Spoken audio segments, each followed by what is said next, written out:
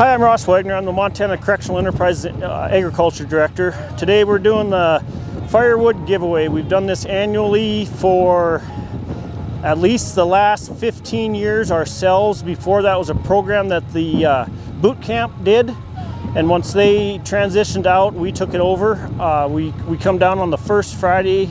We do deliveries in the mornings. This morning we delivered to, I think, 15 different places. We have done up to 56 deliveries in the past.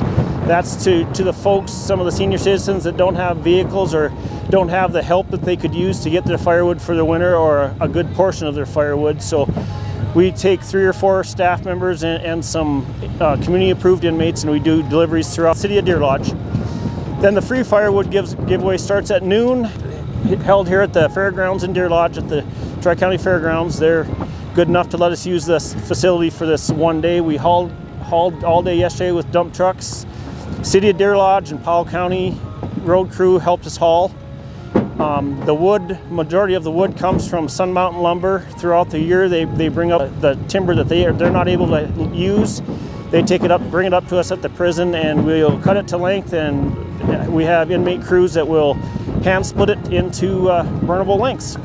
It's nice to be able to help people and actually do something for the people that can't help themselves here. It's nice to feel like I can still do stuff that's important and help people. I've been participating in the firewood giveaway now for 4 years.